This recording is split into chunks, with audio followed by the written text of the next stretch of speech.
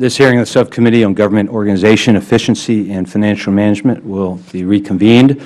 I know our ranking member, Mr. Towns, does plan on rejoining us, coming back from the floor fairly quickly as well.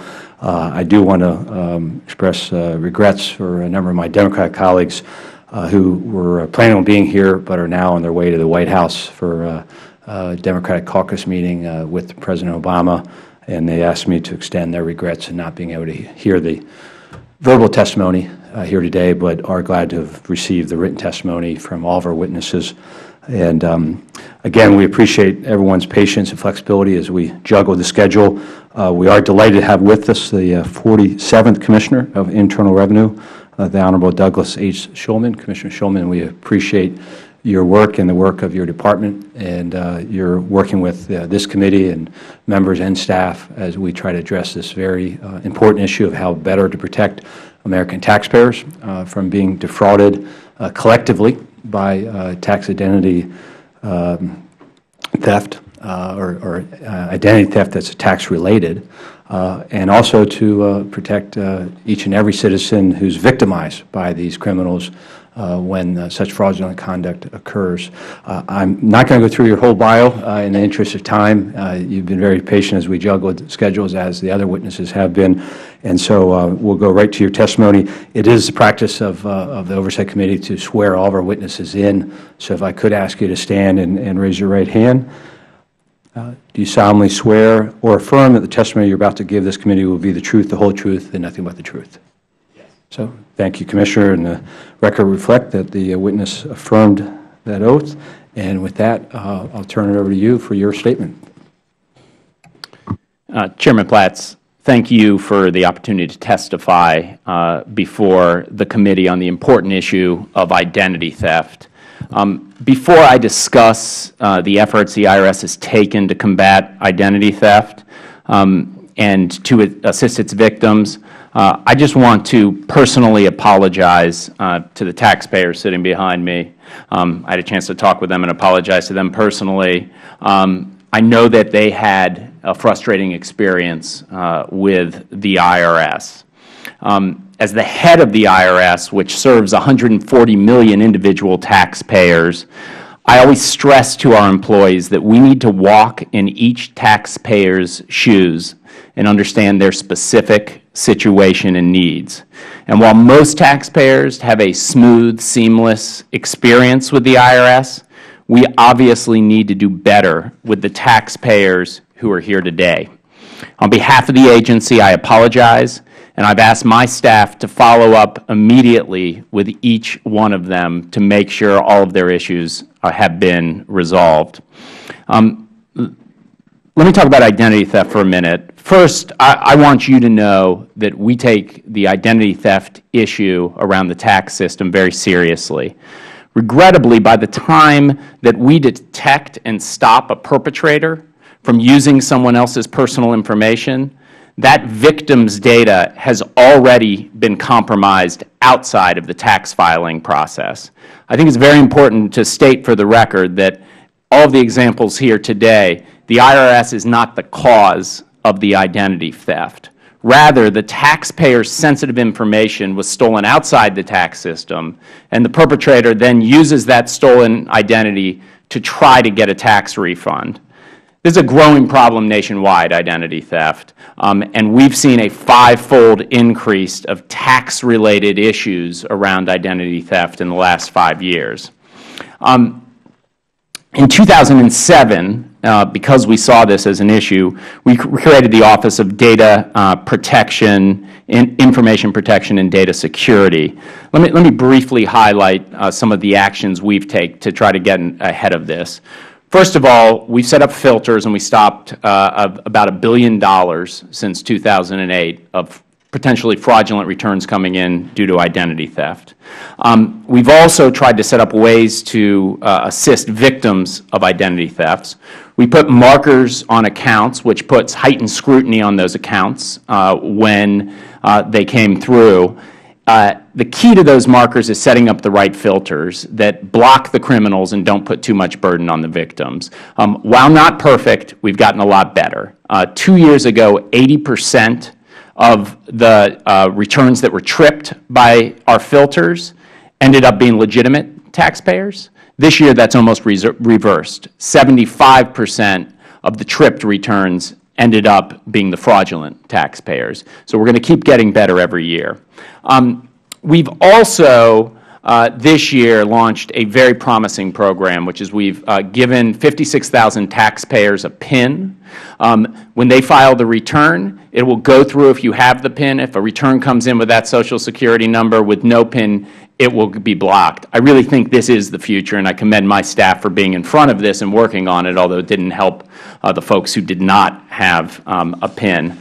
I could go on and on. We do a number of other things. We have criminal investigations. We coordinate with the Justice Department, the FBI, the Federal Trade Commission, and I'm happy to talk about it in questions. Before I conclude, let me just turn to the written testimony of the witnesses who experienced unprofessional behavior on the part of some of the phone assisters that they encountered at the IRS. I must tell you in all candor that all of my personal experience and the data that I review on a regular basis suggests that our telephone representatives on a whole are extremely professional and courteous.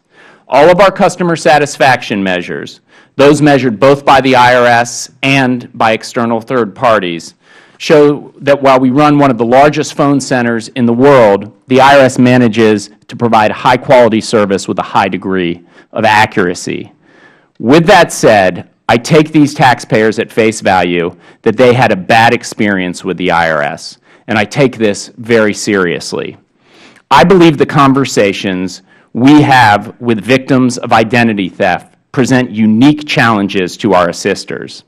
Often, it's during the initial conversation with the IRS that the taxpayer is told that they have been victimized. As we've heard, these can be very emotional conversations, and they're very unlike the majority of calls that we receive on a daily basis with specific questions about your account or the tax law. And so for many of our assisters, especially the ones on our general toll-free line, this may be the first time that they've received a call from a victim of identity theft. So based on this testimony and what I've heard, I'm initiating a thorough review of the training provided to all of our phone assisters to ensure that they have the tools and the sensitivity they need to respond in an appropriate manner to victims of this heinous crime. Let me conclude by telling you that I realize that in the process of increasing our efforts to block attempts by identity thieves to exploit the tax system, there have been inconveniences and frustrations created for honest, hard-working American taxpayers. For that, I am deeply sympathetic. As identity theft continues to grow as a problem for our country, we need to do our part in the tax system to assist innocent victims. We've dedicated significant resources over the last few years streamlining the processes for innocent taxpayers caught up in identity theft. These efforts are starting to pay off, but we're going to need to keep working on it, and you've got my commitment that we're going to be focused from this day forward on continuing to improve our operations in this area. I thank the Commissioner for your statement and the commitment you've made as far as going forward. Certainly grateful for your apology for those witnesses here today and all those who have been victimized and perhaps have believe they've not received the level of assistance that they should have received, whether they're here today or around the country. And you know, I think what you said here as far as going forward, you all captured in your April 6th address at the National Press Club, and it was about continuous improvement. That since you joined the IRS in 2008, and in your own words, I've made it one of my top priorities to put the IRS on a path of continuous improvement, to evolve, to get better. I believe we should perform the best we can today while embracing change so that we can perform even better in the future. And I think that's what this is about, especially when we look at the numbers in this area where we see identity theft-related tax issues jumping about 500% in roughly 2.5, 3 years. 50,000 or so that we are aware of to over 250,000 in the most recent year. And I think that goes to your other statement about the training of the staff who are on the 1-800 number that is for most constituents going to be their first point of contact. That commitment you made to go back and evaluate and strengthen that training, because as we get more and more of these cases, as we're seeing, that's who's going to get that initial call. And as you reference the written statements of the citizen witnesses who will be testifying a little later today, their description of the treatment they received is pretty outrageous. Not putting words in their mouth, but quoting them, as we'll hear from Lavonda Thompson, I spoke with the most rude and discourteous person I've ever spoken with in my life.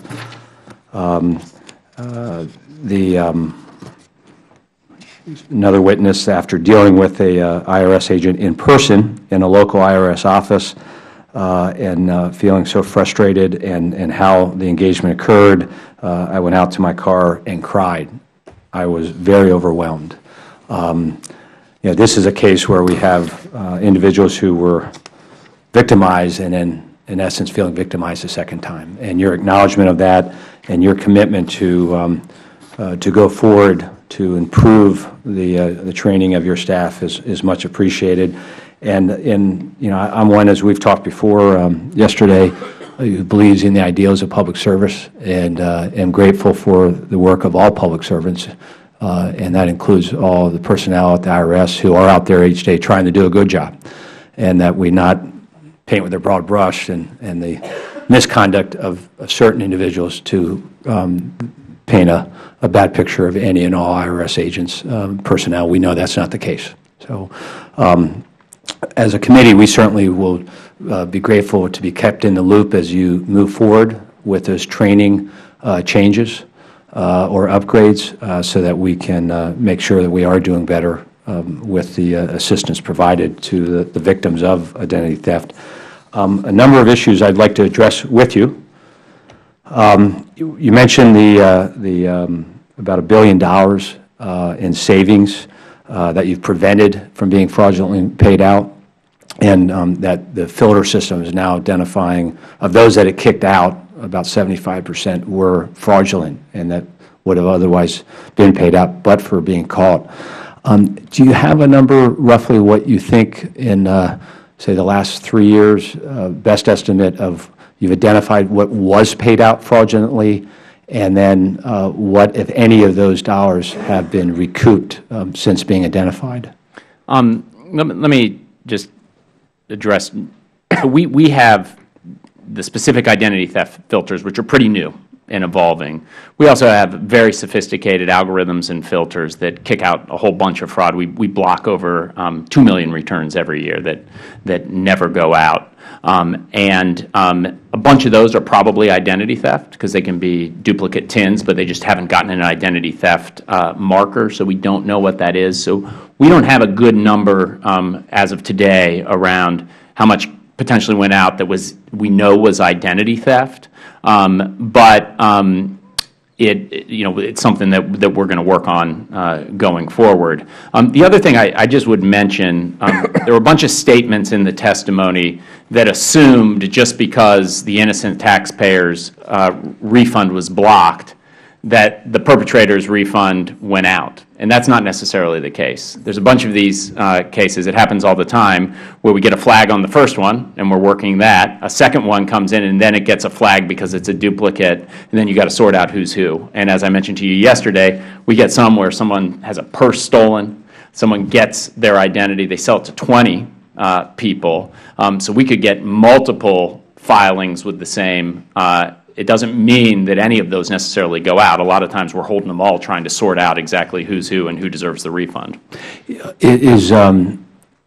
Understand that you don't have an exact amount, perhaps, that's identity theft related in the recent year or years.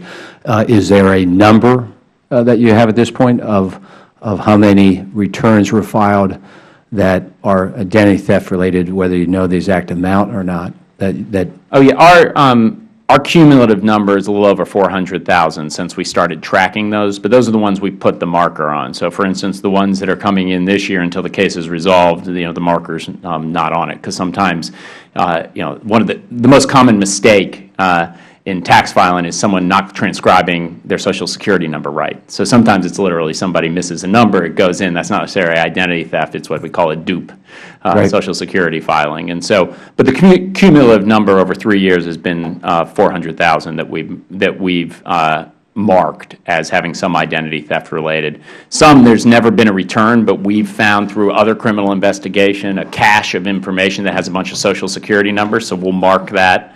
Some the taxpayer identifies, some we find the way that most of the people who testified found out, which is when they filed, they realized somebody else had filed. I know one of the issues that you kind of touched on that comes through in the testimony of where a fraudulent return was paid out, and then the law-abiding citizen submits and then is told it's going to be 4, 6 months or longer. Can you address that? If we have cases that have been brought to our attention where a fraudulent return was paid out within 2 weeks of an e-file being submitted in say January or February, then the law-abiding citizen, and that was based on just a name and Social Security number and no supporting documentation done in the e-file, and they created a employer ID and income, but then the law-abiding citizen comes forward with all the documentation, W-2s, all the proper ID to show that they are the legitimate taxpayer. Why is it 4, 6, or I think in the one witness it was about 1.5 years till they got their legitimate refund? I know there's a manpower issue here, but that seems pretty extreme that the victim has to go that long, given how quickly we paid out the fraudulent payment. So one thing I just really want to clarify, because I think there was confusion in both a bunch of the press reports and other things.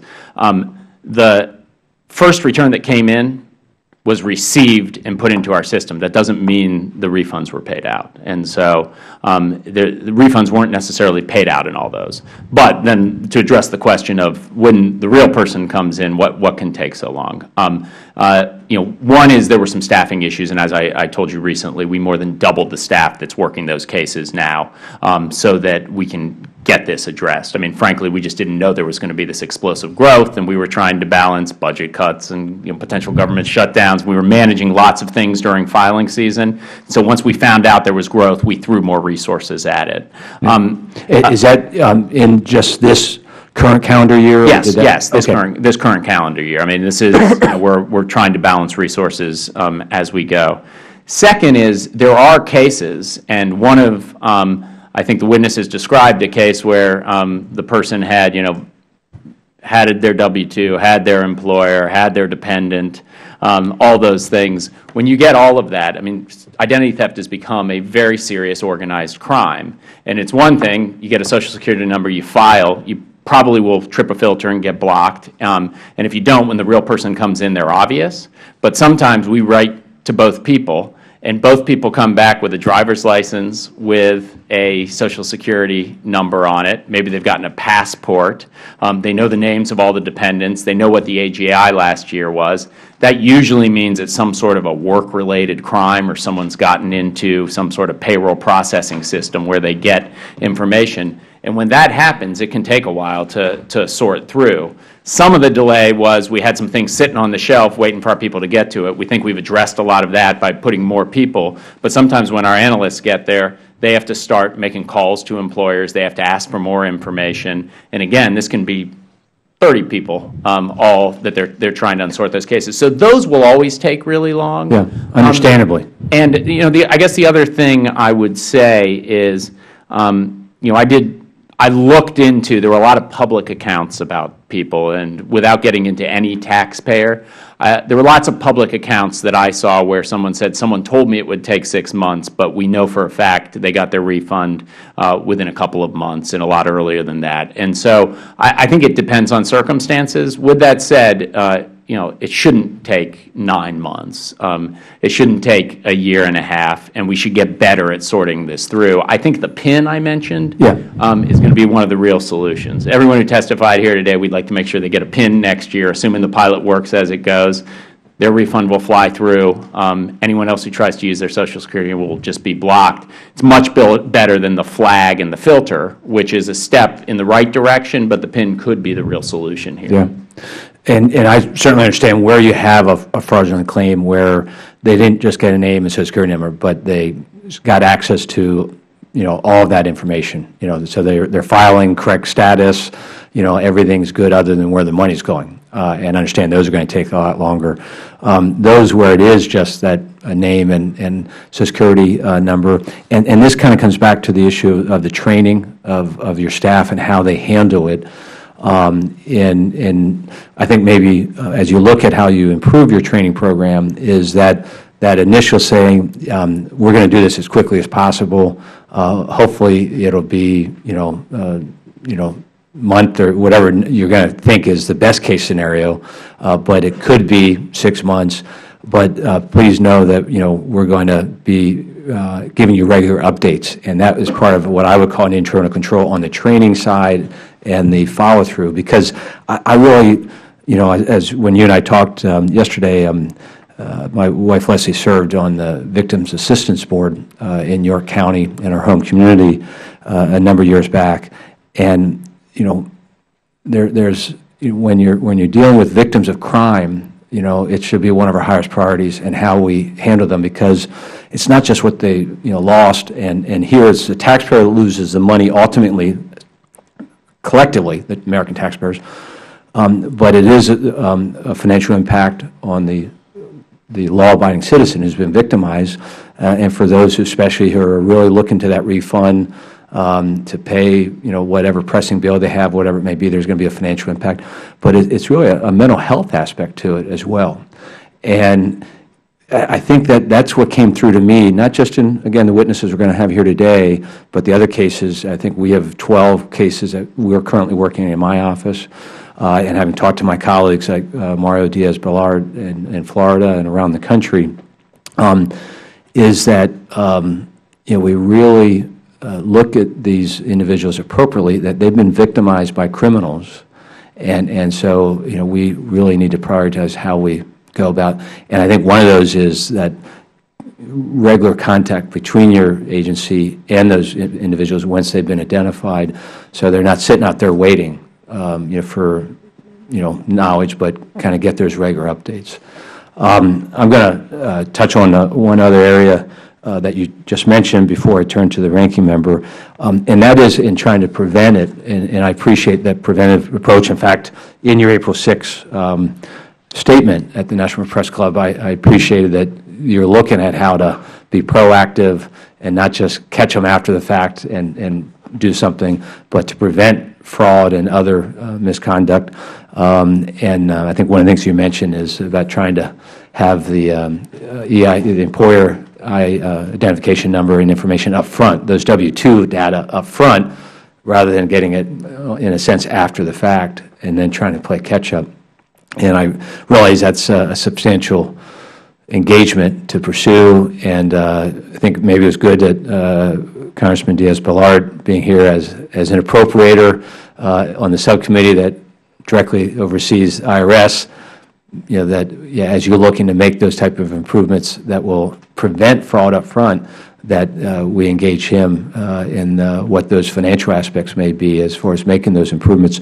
But you mentioned the PIN, the filter system, and putting flags on, and I think at least one of our witnesses in the next panel will testify that they were supposed to have been flagged and apparently were not properly flagged, so they were a victim of identity theft a second time regarding their refund, whereas the PIN approach seems like it would more likely prevent that. Where do we stand in that pilot program? And I think it was 50-some thousand individuals in the current year. And how quickly do you envision anybody identified as even a possible victim of identity theft being able to get that PIN to try to make certain that only they will be receiving their refund? So we've got all the data now, although people still file after April 15th. They've gotten themselves an extension, but we've got most of the data in. We're looking at it and are parsing it. Like I said, I think it's very positive. My desire would be to expand it dramatically and potentially give it to anyone who's been a victim. For next year, we got to balance that against all of the demands. But I think unless we see something that we're not expecting to see, by next year, we're going to try to dramatically increase that. Yeah, my hope is that we can move that direction. In fact, one of the not a witness here today, but one of the victims that has submitted a written statement, Pamela S. Lee from York, and without objection, going to submit her statement for the record. And in the name of full disclosure, as I've shared with you before, it is a family member, my I'll say big sister. Although she's in the audience, she stands about 4'10", maybe, if that.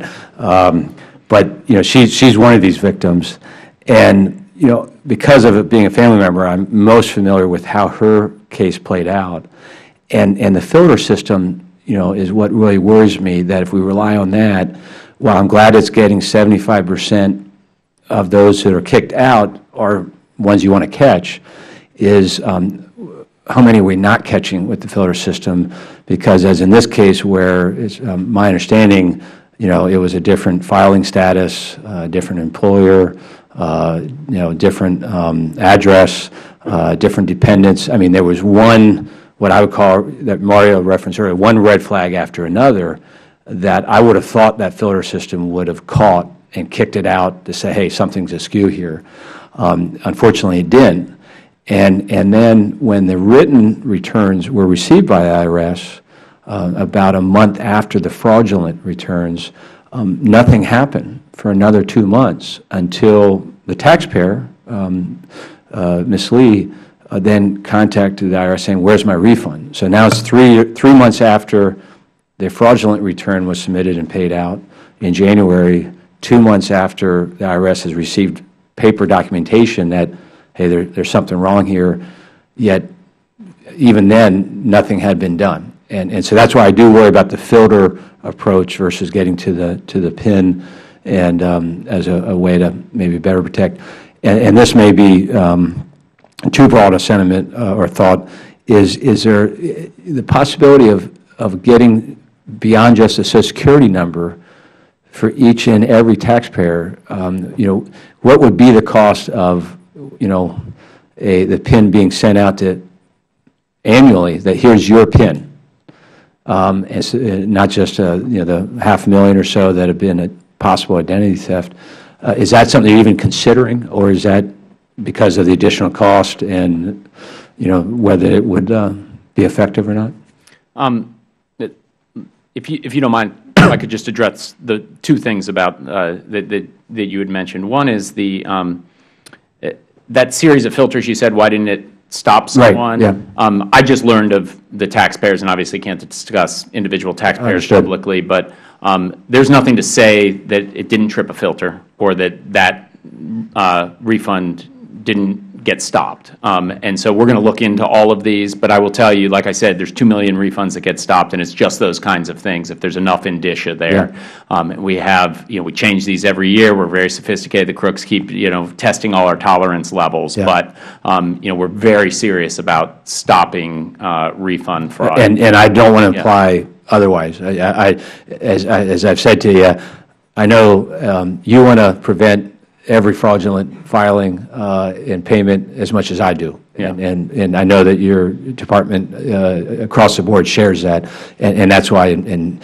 the purpose of this hearing is how do we partner with you to help you do just that? Yeah. On the PIN, I mean, it's an interesting idea. I mean, we're, as you know, everybody's in very tough fiscal times. My guess is it would be very expensive.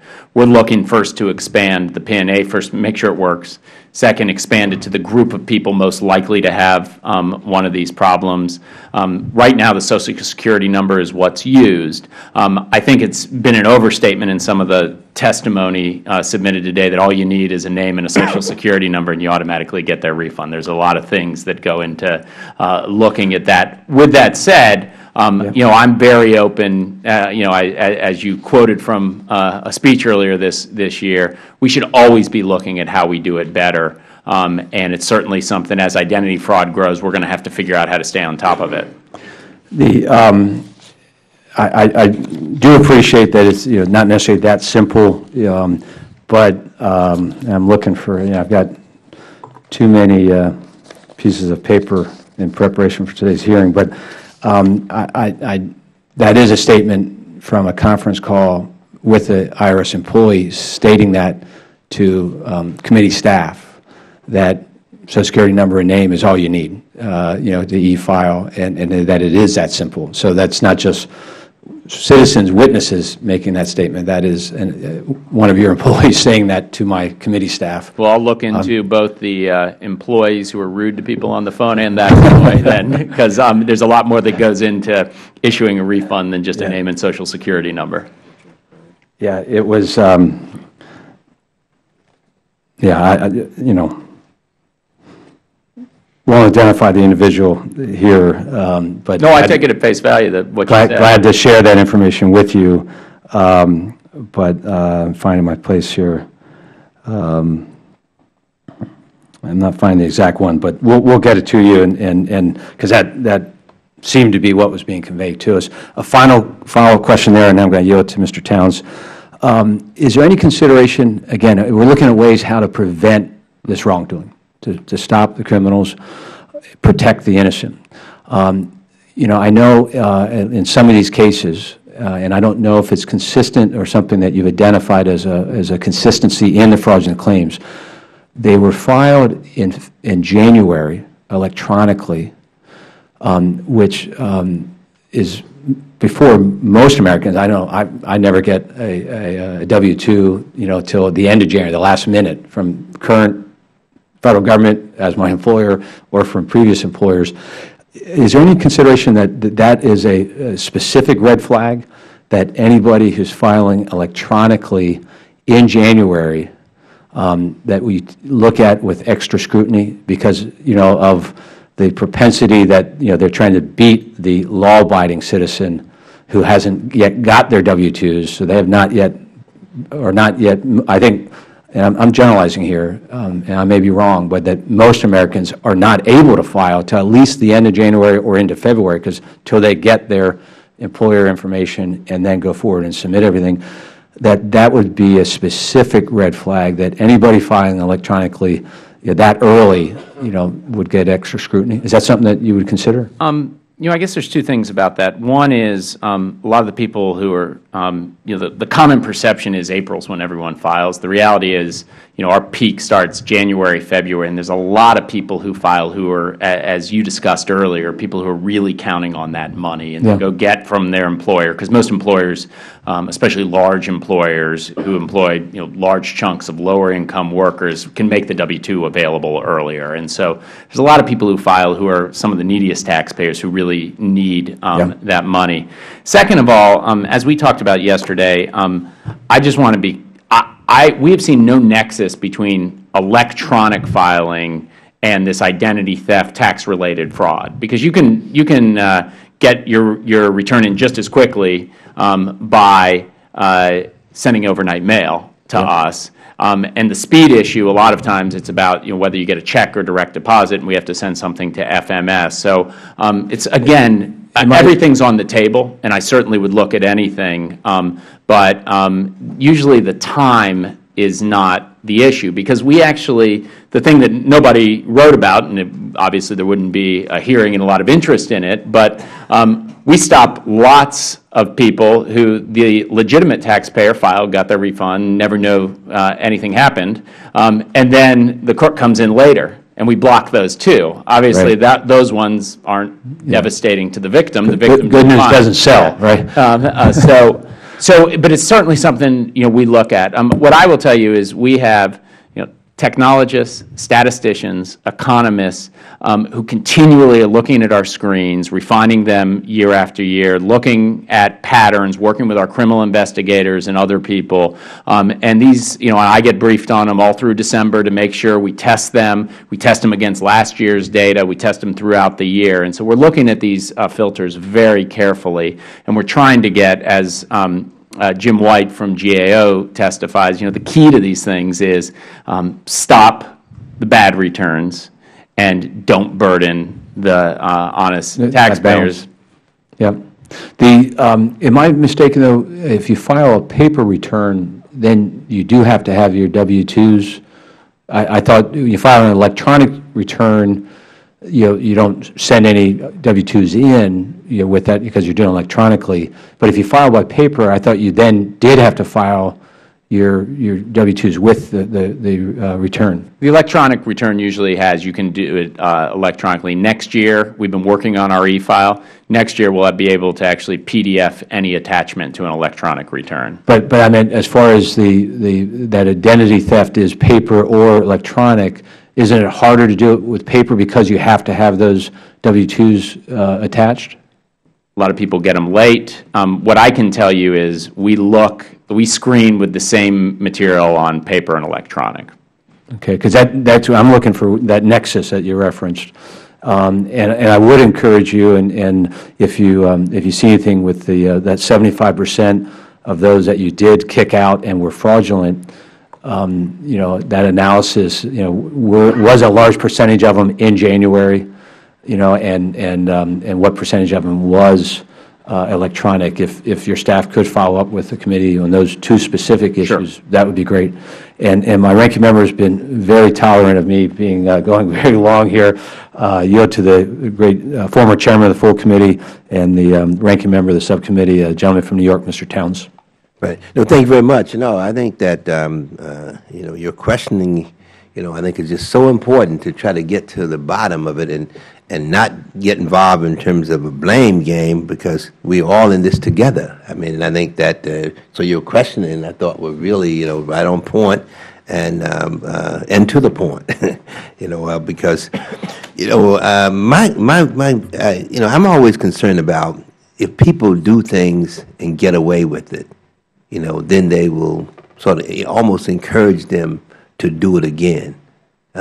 Because if nothing really happens, and then of course others hear that that they did it and nothing really happened. So I guess the point that I want to ask you, since 2008, how many prosecutions have there been? So I actually don't have. I'll have to come back to you. I don't have a cumulative number, but I put in my testimony and mentioned earlier.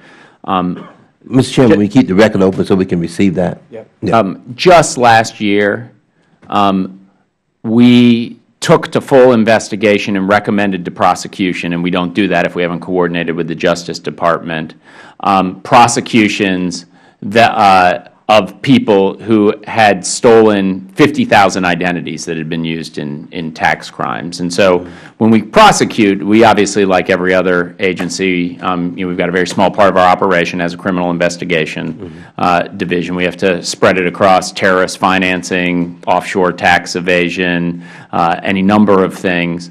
As this problem's grown, we've put more resources and plan to continue to put more resources into it. And we try to find prosecutions, where we can get the proof, but importantly, the ones that impact large numbers of taxpayers is frankly the ones that U.S. attorneys will take and work with us on, et cetera. And so if you look at 50,000, I think the number was actually 56,000 taxpayers who were affected with the prosecutions that we took all the way through our criminal investigation chain. That represented more than a quarter of all the identity theft that was identified, which is a pretty high number for any federal or, frankly, state or local investigator to be able to follow up on that percent. Would you know the rate of conviction? What's that? Would you know the rate of conviction? Have any idea? Very high rate of conviction. I believe it's in 95%, but let me get back to you for sure on the record. Right. How much of the fraudulent paid money has been recovered from thieves? So every year we block billions of dollars of fraudulent refunds. We've blocked about $1 billion over 3 years with identity theft. I mentioned to the chairman, we haven't tracked specifically identity theft numbers related that has gone out and what we've gotten back. We haven't started tracking that. We plan to as this problem grows. So I don't have a number for you, Mr. Towns. Right. My concern is that, sometimes when we don't have the resources, we know that there are things that should be done, but we don't do them because we don't have the resources, to do it. And of course, sometimes in that process, the wrong kind of message gets out. So I know that, as the commissioner, that you just can't come up here and bang, bang, bang, saying that you want money, money, money. But the point is that I think that when you see a problem, that I think that it becomes our responsibility here to give you additional resources to be able to go out there and fix the problem. Because if a person is expecting his or her return and then they don't get it, and then all of a sudden they can't get an answer because really somebody else has gotten it, and the frustration around that and the problem, to me is something that we need to really take very seriously, and I'm talking about members of the Congress as well. And I agree with the chairman. I was so happy that we had one of the appropriators here today because, and I think that if you feel that you need additional resources, don't hesitate to make that case, because I think at the end, we're going to save money by you doing that at the end of the day, based on what I'm hearing and what has been said here, that that if we spend it to fix it, then in the long run, we'll be much better off.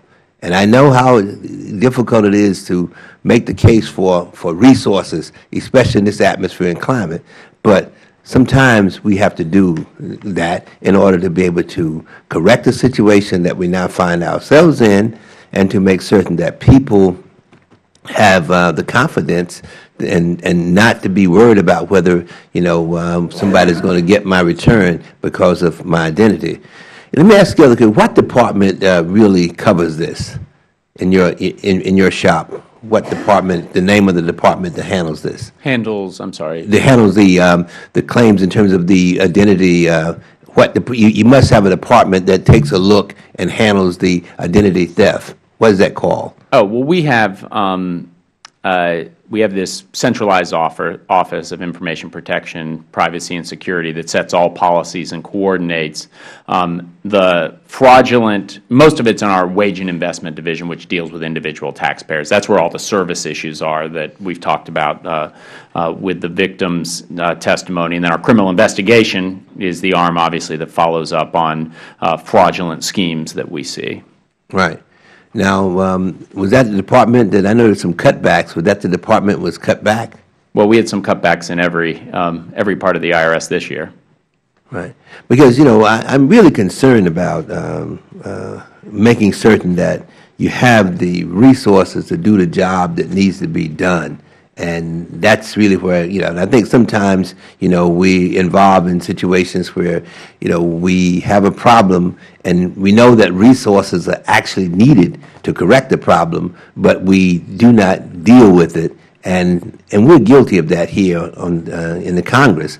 So I want to let you know that I stand ready to push, to be able to assist you to get what you need to be able to correct the situation, because if it's going to grow if you don't, and that's the problem. You see, when people do something, they get away with it, they tell others, and then it gets bigger and it gets bigger and bigger, and then the problem becomes one that becomes a lot more costly to be able to handle. So I think that if we sort of can move forward now and correct some of the things that are going on, and send a message forward that this is not something you do. If you do this, you're going to spend time in jail. And I think that point has to be made, because if people do it and they get away with it, they're being encouraged.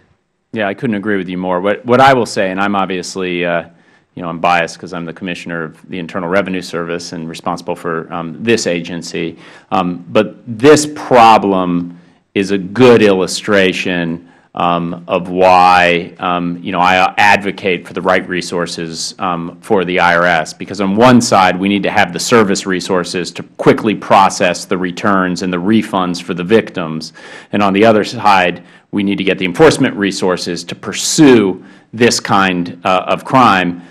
The service resources, I think, are fundamental because every American is expected to pay taxes. So this isn't a choice. This isn't an optional department. And we owe it to the American citizens to treat them right. The enforcement resources are just obvious from an economic standpoint, where there's a huge return on investment. We return for our enforcement programs anywhere from 8 to 1 to 23 to 1, $23 for every dollar we spend, and that doesn't even count. That's conservative accounting that OMB and CBO have come up with. That doesn't count the deterrent effect of people seeing and just never doing it to begin with. So this is a kind of microcosm of why we always argue this agency is a little different, collecting the money for the government because it's got a huge return on investment, and a real obligation to serve every taxpayer in a way that's dignified and respects their own individual situation. But the problem, Mr. Shulman, is that people compare you with other agencies. Like, for instance, they talk about in terms of American Express. They talk about, and they say, well, this person went to purchase something with the American Express card, and they call me, But the point is that they can do that because they have the staff and they have the system in place that they paid for to be able to raise these kind of flags. So that's the point I want to make. And then, and because you're going to be compared with them, in fact, some of our colleagues have already done that today. And I was on the floor of the House, and a guy came over to me and says he didn't understand the problem because of the fact that, and he went on to talk about in terms of how the credit card, a company woke him up. He was asleep, 2 o'clock in the morning, and they called him and says, "Are you making this purchase?" But the point is that in order to do that, you have to have staff, you have to have resources, and that's the difference. And I also told him there's a big interest on that card, whatever he has. There's a big interest on it. And so therefore they can hire staff, they can do things and say things. And we just want you to know that we sit here, we're not just going to blame, but we want to work with you. And we think that together that we can do better. That's what I'm saying. And I know that in order to do that, we will have to do some things on this side of the aisle. And other than just saying, you got to stop it, we have to help you stop it. And I'm prepared to do that. Appreciate it. On that note, I yield back. I thank the gentleman, and Commissioner, I will wrap up quick for you. Just a couple of quick follow-ups. One is on the issue that the ranking member raised on the prosecutions. Is it there was a press story in the Sun Sentinel in Florida end of April that identified, and I'll read it verbatim, prosecutions for identity theft-related tax fraud are rare. Agents for the Internal Revenue Service who are responsible for criminal investigations have pursued just 412 such cases nationwide since 2007. Now, they're specifically referencing identity theft-related tax fraud. I take it that you believe that's an inaccurate number? As I told Mr. Towns, I don't have the cumulative number with me, but I'll get back for the record. If we could. But I think the important thing is a lot of these people are committing, there's one criminal with thousands of taxpayers, so exactly. that could represent a lot. That may not mean one victim might have been 100 victims. Yeah, right. But that may very well be the number, but what I'm telling you is as this problem grows, we're going to devote more resources, and that our prosecutions will, or our investigations will continue to grow, and our recommendations to justice for prosecutions will continue to grow. And that kind of follows up with what Ed just said, is as a committee, we're an authorizing committee, an oversight committee, we're not appropriators, but we're glad to work with our friends on appropriations in kind of two areas that I think you're looking at doing. One is your manpower commitment to the victims, so that after being victimized by the criminal, that the government does right by them, so it's not 6 months or 9 months, till they get their legitimate, and that's, a manpower issue, but also a manpower issue of going after the criminals.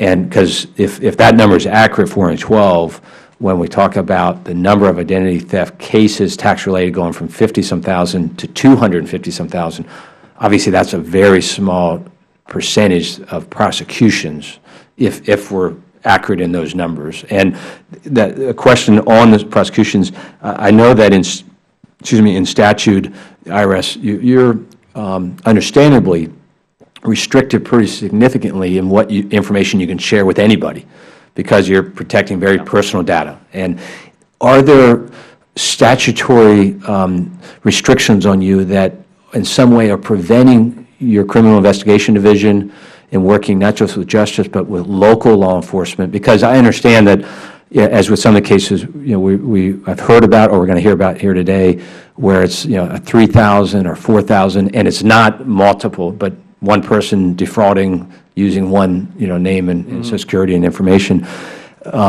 When that goes into the Department of Justice and they prioritize all these criminals they're going after, that's probably going to get pretty low in that totem pole because of the amount. But for local law enforcement, they prosecute shoplifters who maybe stole $100 worth of goods. It's something that they know how to do it. Is there anything that prohibits the agency from working with local law enforcement so that we can, when we know who the person is, they don't get the message, as Mr. Towns is expressing concerns, that, hey, as long as I don't ask for too much, each year I can pocket $3,000 or $4,000 because they're never going to come after me. And we're sending that message that, hey, I'm good to go, and just don't get too greedy. And as long as you don't get too greedy, you're safe. I think to combat that, we've got to engage, I would contend, local law enforcement. I don't know if here today if there's anything that prohibits or restricts it or hinders that. What I will say is I think some of the articles might have overstated the restrictions, but there are some restrictions around specific information. We need to give information that's pertinent to the investigation, to know where the investigation is going, et cetera. I always tell people I got sworn in as IRS Commissioner. When I came back to the office, the people who talk about the laws around taxpayer privacy were in my office. Just as an example of how seriously this agency takes data protection. And there are very restrictive laws because we're holding very sensitive information about taxpayers. We can, though, do coordination with other law enforcement agencies. It's not always just control our databases, look at everything, or share everything that comes in. But there's specific things we could do. Be happy to have further conversations about exactly what where there could be some restrictions. Yeah. If you don't mind, I also just want to be clear, because I might not have been clear earlier. When you said 250 cases of identity theft with only 400 prosecutions. The 250,000. Yeah, what I was, and that those numbers seem skewed. One is 250,000 was the flags that were put on. We put some of those on because we happened to find, a database, or someone called and said my wallet was stolen. And so those aren't necessarily anything. There hasn't been a crime committed. It's just a flag so that we can put it through more screening. Okay. And second of all, even though last year it was 116 investigations, 41 of them ended up with recommendations for prosecutions, that was still 50,000 taxpayers. So the number was more like 50,000 for 200,000. And I don't know that I was clear earlier. Right, because, again, because of the likely prosecutions at this point are those more large schemes involving multiple or significant numbers of taxpayer IDs being taken. So the number of cases might be small that you're prosecuting, but the impact is that 50,000 number. Yeah. I just want to make sure I was clear in my explanation earlier. The one other item, just if you can follow up for the record, when my early questions about of those identified and kicked out as being fraudulent, that there were, how many were e-filed, how many were in January. Also, the issue of how many were asked to be refunded in the form of a debit card versus a check or a direct deposit. Again, I'm looking, trying to help personally, so I can better work with you and your agency of what is common issues here that we need to try to look at, and it comes back ultimately to the broad issue of internal controls and how do we ratchet up our controls to address whatever is most common. And knowing, as you well stated, that the criminals are always going to try to stay, whatever we do, they're going to try to then get a step ahead of whatever we did. But you know, if we could have that information about the debit card refunds that are identified, that they were asking for refunds and you called them, and but they were looking to get it on a debit card. And again, the belief that maybe is easier to then get away with it versus if they know they got to go to a bank and have some kind of contact with a bank to get that fraudulent refund from that bank. So with that, Mr. Townsend, do you have any other questions? I'm going to thank you for your testimony. Conclude by saying, you know, while I think as you referenced and in a written testimony, and we're about to hear from our other witnesses, we do have a lot of progress to make, work to do. Also want to recognize the progress you have made and the commitment that you're making, that you know, your understanding of this as a growing problem isn't because we asked for this hearing. It's because you're seeing the data as we're looking at it, and are out there, you know, trying to lead the effort forward in a positive way. And for those hardworking public employees in the department who are providing great service day in and out, we're grateful for them. And hopefully those who haven't provided that level of service that you clearly want to be provided, that you know they'll learn from their mistakes and do a lot better in the future with the American public that they interact with. So, but thank you again for your testimony. Look forward to continue working with you and your staff, and our thanks for being flexible here today with the schedule. Thank you, and if you would mind, since I was up here at 12 and I'd hoped to be here when the other witnesses spoke, I'm going to have to step out, but my team is going to stay to follow out. But you all do have my apologies again for having a frustrating experience with the IRS.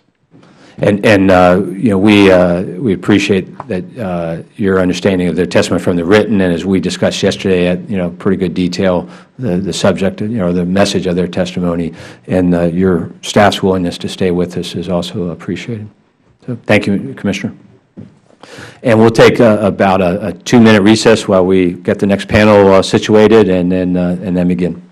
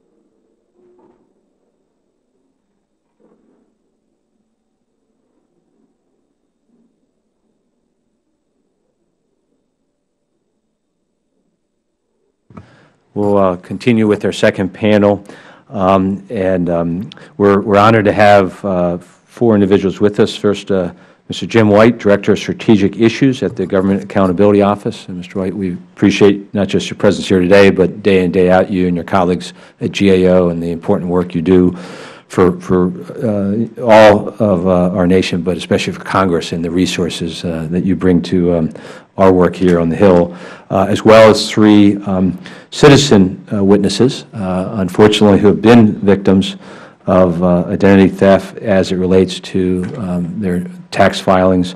We have first Sharon Hawa, is that correct, from the Bronx.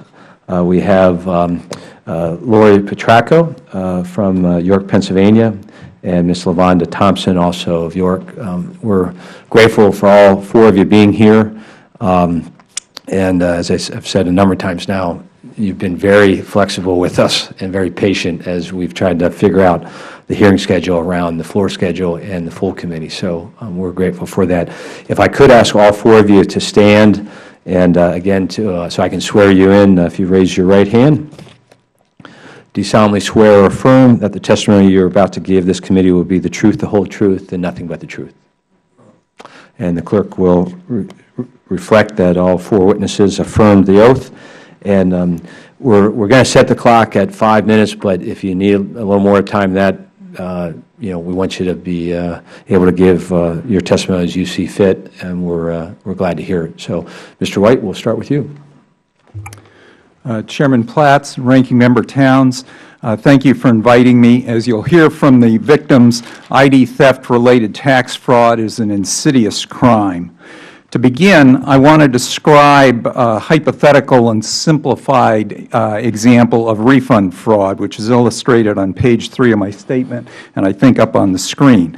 First, a thief steals a taxpayer's identity. This happens outside of IRS. Second, the thief files a tax return claiming a refund using the name and Social Security number of the innocent taxpayer. After verifying that the name and Social Security number match, and this again may be simplified, then IRS issues a refund to the thief. Later, the legitimate taxpayer files a return. At that time, IRS discovers 2 returns have been filed using the same name and Social Security number. IRS holds up any refund while it notifies the taxpayer of a problem and investigates. The notification from IRS may be when the taxpayer first learns his or her identity has been stolen. Employment fraud is different.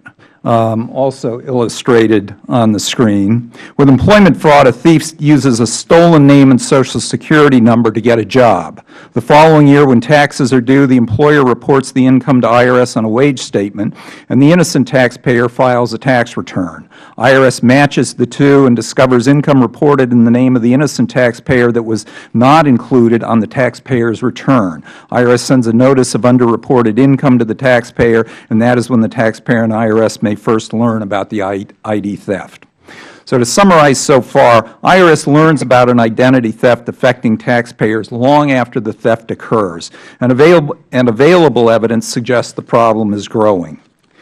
Now I want to outline what IRS is doing to resolve taxpayers' ID theft problems, detect fraud, and prevent future problems.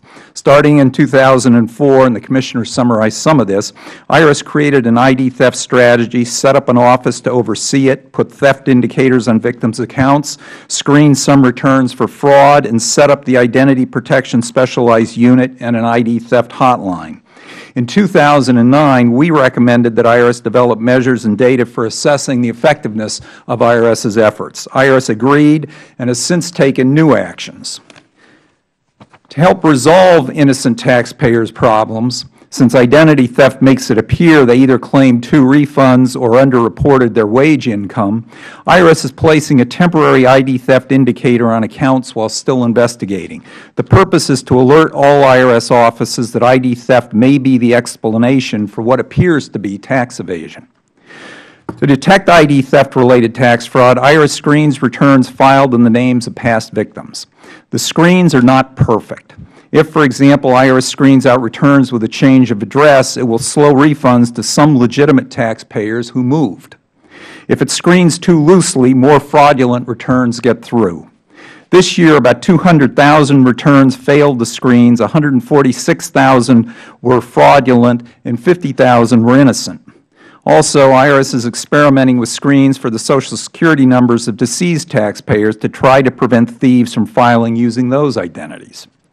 Another new step gives past fraud victims special PIN numbers. IRS screens out returns filed in the names of those taxpayers unless the PIN is attached.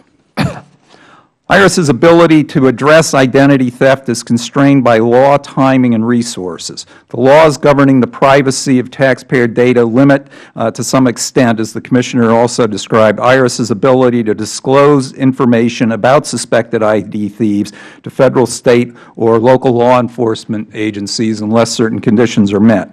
Complicating any investigation is the fact that IRS typically discovers the ID theft long after it occurred. Finally, criminal investigations require resources. Last year, IRS initiated about 4,700 criminal investigations of all types, including ID theft, tax evasion, money laundering, and other financial crimes, far fewer than the number of ID theft cases. Given all of this, can IRS do more? Options exist, but they come with trade-offs. IRS could screen tax returns filed in the names of known identity theft victims more tightly, but that will increase the number of false positives and delay refunds to those taxpayers. It could also burden employers who could be contacted about reported wages.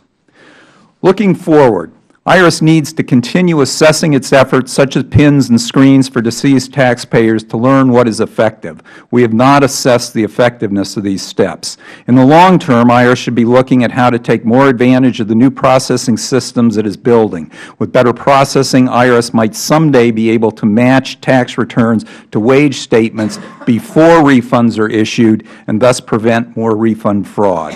However, such pre-refund matching would require employers to file wage statements earlier in the year. Mr. Chairman, that completes my statement. I'd be happy to take questions. Thank you, Mr. White. Ms. Hawa. Good afternoon. Good afternoon, Chairman Platts and Ranking Member Towns. Thank you for allowing me the opportunity to provide you with my testimony regarding this atrocious and rapidly increasing identity theft crime. It not only impacts individual livelihoods, but it also steals millions of dollars from the United States Treasury year after year and will continue to do so until something's done to prevent it. This unfortunate situation has taken a tremendous emotional toll on me. The stress, fear, and anxiety are all compounded by having to deal with terribly organized agencies such as the IRS and the Taxpayer Advocate Service, which only add to feeling victimized by their inefficient systems and lack of communication. Knowing that I and other legitimate taxpayers like me remain vulnerable tax season after tax season leaves me both infuriated and it also frustrates me. In 3 years, thieves managed to steal my tax refunds twice by filing fraudulent tax returns in my name. The first time was in 2009 after I filed through my local tax preparation office as I had for the previous 5 years. 2 days later, I received word that the IRS rejected my return because my Social Security number was used more than once. Scared and in shock, I immediately took measures to secure all of my personal assets, credit reports, and accounts. I obtained a police report, filed with the Federal Trade Commission, and mailed in hard copies of my returns to various IRS addresses, as instructed by different units within the IRS. After 12 months of back-and-forth confusion, the IRS's Identity Protection Specialized Unit assigned me to an incredibly rude and hard-to-reach taxpayer advocate, where I had to explain my situation, resubmit the documents, and prove my identity all over again. It took a painstaking 14 months until I finally received my $6,604 refund. Meanwhile, I had to take on a second job to support myself and spend a lot of time, money, and energy drafting letters and sending in the necessary information. In 2010, I was unaffected, but I still remained extremely anxious. When I finally received both my 2009 and 2010 tax refunds a few weeks apart, I hoped the worst was over. But this year I learned that I'd fallen victim to this crime yet again, and this time they also stole my state refund, together totaling $6,335. Research has shown me just how antiquated the taxpayer system is. I realize that the IRS has been dealing with this crime since nearly the start of the millennium. So why do they seem so inexperienced and incompetent in handling the matter? And why hasn't anything been done yet to combat it? The very process designed to accommodate taxpayers has also become a windfall for thieves. There has been an increase in tax theft as a result of e-filing and direct deposit, which do not necessitate validating personal identity when filing. A digital signature to e-file simply requires a self-select personal identification number, which is the taxpayer's adjusted gross income from their previous year's return, information that is easily obtainable. Furthermore, direct deposit only requires a bank's routing number in order to release the funds. No further vetting of personal information or identity is required. So on 2 separate occasions, identity thieves e-filed early in the tax season before I physically received my W-2 forms and used direct deposit accounts to steal my refunds. To make matters worse, in 2009, they received $1,895 more than I was due, and I received a notice from the IRS stating that I owed that amount in overpayment. Electronic filing was created to save the IRS millions of dollars, since every e-filed return cost the IRS 19 cents versus a paper return which cost $3.29. But I urge you instead to look at the many millions of dollars fraudulently paid out to these criminals. Cases jumped 644% from 2004 to 2007, and an additional 300% since last year, and many millions of taxpayer dollars are needlessly and disgustingly wasted due to this broken and exposed system. In an era where technology is so prevalent, one would hope that that priority would be placed on this issue. It is absolutely absurd that the government pays out twice on a single stolen refund, multiplied by hundreds of thousands of stolen refunds each year. Since the country is facing one of the worst economic situations in its history, this appalling travesty needs immediate attention and repair. This entire ordeal is in large part due to the unacceptable lack of security measures that the IRS and the U.S. government have placed on the personal identities of taxpayers. And as an upstanding citizen of this country, I demand change. I demand first that legislation be enacted to force federal and state tax offices to put appropriate measures in place that prevent thieves from taking the people's hard-earned refunds away from them and forcing them to fight for their identity and their tax refunds for the rest of their lives. I second demand that federal government work more closely with state and local law enforcement agencies to target and catch these criminals so that victims like me can rest better knowing that these criminals are serving time. And I third demand that each state develop and enact the necessary laws to protect consumers from corporate tax preparation offices that have few incentives to safeguard their customers' personal information. I hope that by hearing our testimony today, measures will be put in place that we will no longer have to deal with this nightmare any longer. I thank you for your time and your effort in making these critical changes happen now. Thank you, Ms. Hawa. Ms. Petraco? Good afternoon. My story begins on March 15, 2011, when I retrieved my mail from my mailbox. I received an envelope from the Internal Revenue Service. Inside was a window envelope stamped by the Postal Service, returned to sender, attempted, not known, unable to forward. Inside the window envelope was an IRS change of address form, and more importantly, a notice CP-12 for tax year 2010, dated February 14, 2011. My Social Security number, my first and last name, which were all accurate, but an address of 45 Ludlow Street, Apartment 3B, Yonkers, New York, 10705. I had never lived at this address, let alone ever lived in Yonkers or the state of New York. The form stated that I had a miscalculation on my 2010 Form 1040-EZ in the area of tax credits, and that my new refund amount would be $4,552. I read this form several times in disbelief and called my husband. I knew my joint tax return was prepared by an accountant, that we used the 1040 long form since we have 2 children in college, and finally, that we had just mailed our return within the last 2 weeks. I wanted to believe an error was made that would explain this. I immediately called the IRS 1-800 number, but after 20 minutes on hold without being able to speak to anyone, I gave up. The local IRS office is about a mile from my home, but they were closed for the day, and so I spent a restless night wondering what this all means. March 16th, I arrived at our local IRS office early and was asked to step up to the counter. The clerk was courteous, but the counter is in no way private.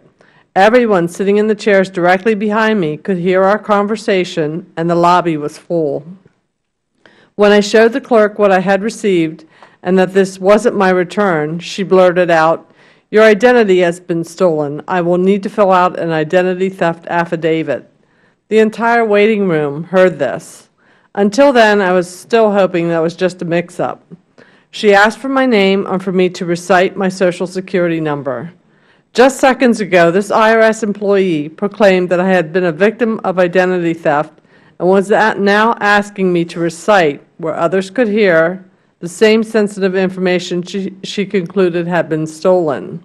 I said no, that she could take the information from the form in front of her, and I would be happy to show her my driver's license.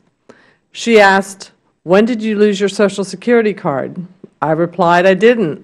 She wanted to see it, but I don't carry it in my wallet because I don't want my identity stolen. She completed the affidavit and told me to come back with my Social Security card so that she could send the license and Social Security number with the affidavit. She also told me because this person filed the return as a single person and got $4,552 already, my legitimate return would be held up and that I would not see my refund until perhaps October or November, roughly 8 or 9 months later. I asked her, how can a person file a return and without validation or proof of anything receive a refund? She replied, "Do you know how many people file electronically?" We expedite the return and match up the information later. Finally, she said, "Don't forget to file a report with the Federal Trade Commission, the Social Security Administration, and the 3 credit bureaus." Again, the clerk was courteous, but her matter-of-fact manner and abruptness that this happens all the time in front of a room full of strangers was upsetting. I went out to my car and cried. I was very overwhelmed. I was so upset that I began to wonder how far the thief would go. I went home, signed on to all 3 credit bureaus on the Internet, and reported the identity theft and printed my current reports. Everything was okay. I pulled up my bank accounts to see if my balances were okay. They were. I was late for work that day in order to protect all that I have worked hard for. I felt the need to report this to my supervisor as well as to the chief, as I work in law enforcement and did not want someone to jeopardize my job or my good name. That evening, I filed a report with the Federal Trade Commission, and they requested that I file a police report with my local municipality. I am not sure why, because this is a cybercrime involving someone in Yonkers, New York, and not York, Pennsylvania. March 17th, I contacted the Springersbury Township Police Department and spoke to Detective Raymond E. Kroll and explained what had happened and what the Federal Trade Commission requested. He was familiar with the Federal Trade Commission's request and gave me an incident report number, but stated he had no jurisdiction to investigate. I added the police department's incident report number to the Federal Trade Commission's website on my incident page. I again had to leave work early to go out to the Social Security office in York, PA, to inform them of the identity theft. Unfortunately, at that time, they still didn't have my 2010 earnings to verify for accuracy. I was resigned to the fact that this nightmare would continue indefinitely, that the IRS would hang on to my tax refund, and that I would have to be vigilant with the credit bureaus for the rest of my life. On April 27th, I discovered I was not the only local government employee in York County affected by the identity theft via the IRS. One of these victims suggested that our local Congressman, Todd Platts, and his office could help. I followed through with contacting the York office and filling out the constituent service form with all related documentation. On April 28th, I told my story to 2 special agents from the Department of the Treasury out of Philadelphia who are also launching an investigation. I am here today to tell you that I am a victim of identity theft. I am forever changed. I will always need to check on my credit and be vigilant in what information is shared with others. I am a victim, being victimized by the IRS, who is holding up my refund because they don't have checks and balances in place to prevent crimes like this from happening, to timely verify personal and financial information, or to timely and adequately assist people like me who have fallen victim to identity theft. If they did, they would have seen the following things: that I have filed my taxes with the same man as married filing jointly for the last 28 years, that I have lived at the same location for the last 12 years, and never filed any change of address with any other governmental agency, meaning Social Security or the Postal Service. And finally, that we always complete the 1040 long form, and that we always file by mail and not by using the Internet. I thank you for the opportunity to tell my story in the hope that changes occur within the IRS that will prevent this from happening to others. Hopefully, my tax refund will not be delayed until October or November so that this law-abiding citizen can get back to living her life. Thank you. Thank you, Ms. Petraco. Ms. Thompson. Good afternoon. My nightmare began on Monday, February 28, 2011. That day, my accountant was in the process of e-filing my federal tax return.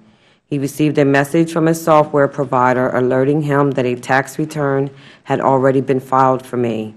He responded by advising that it could not be filed already because he was trying to file it now. He then called the IRS, and they in fact confirmed that a return had been filed in my name.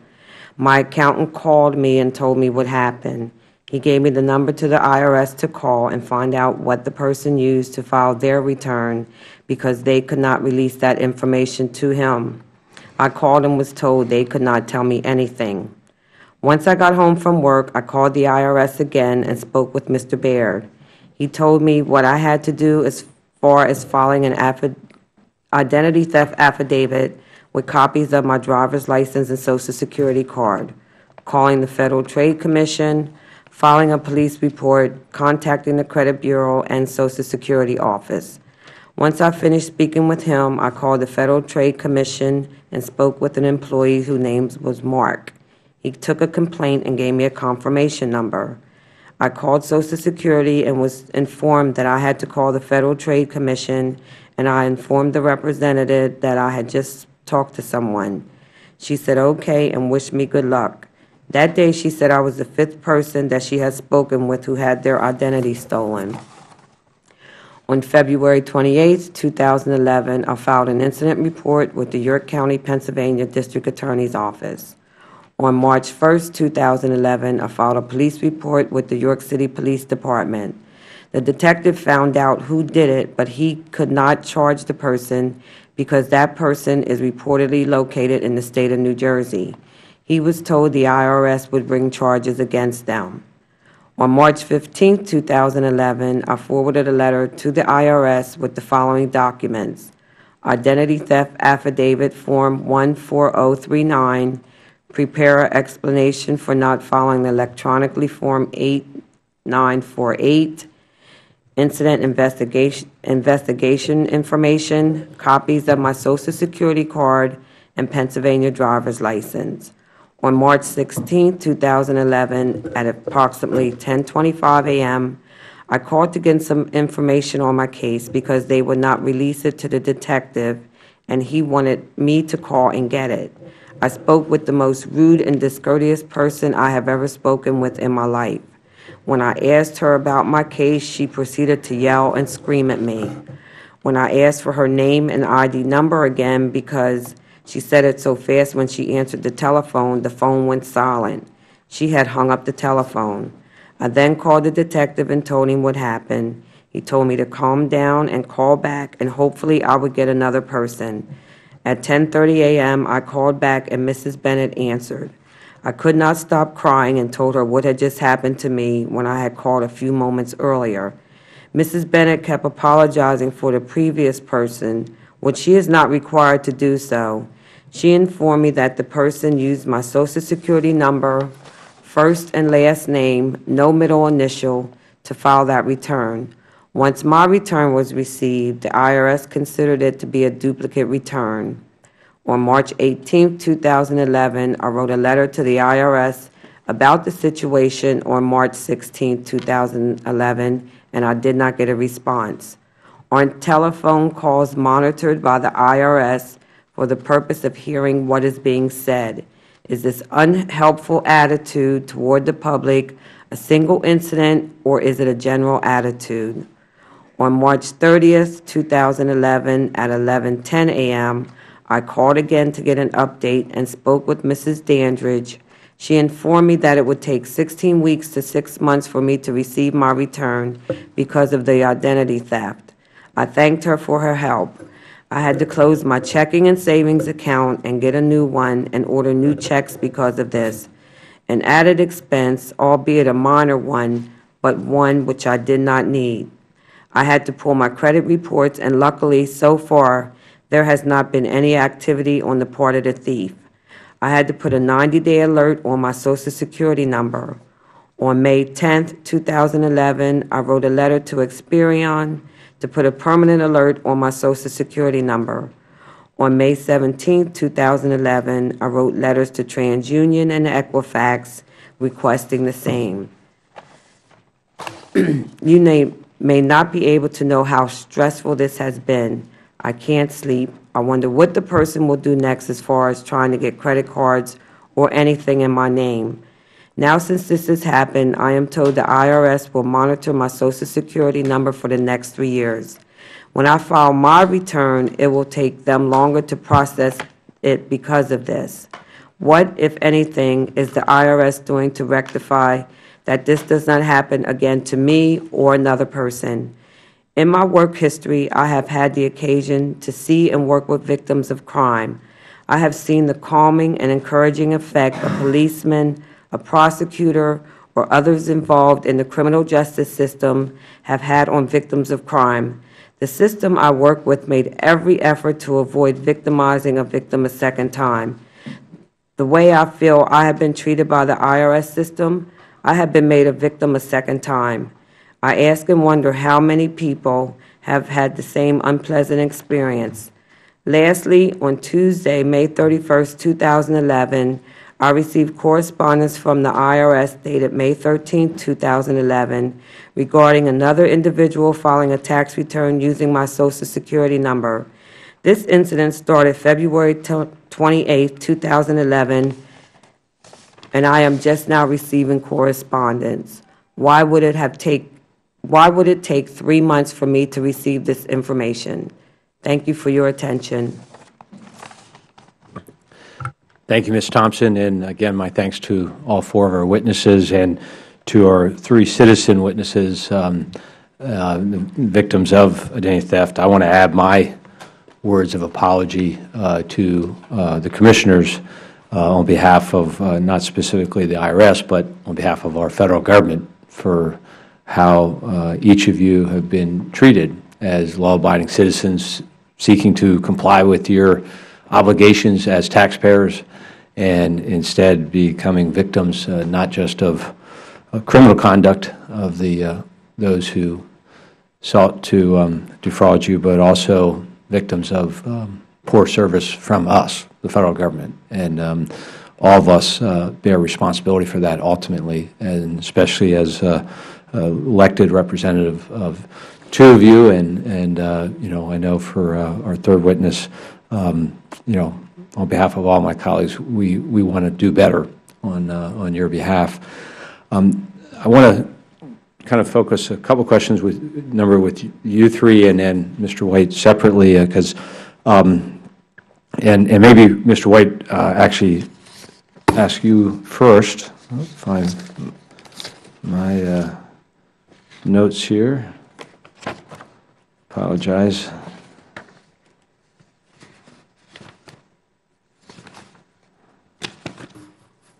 Here we go.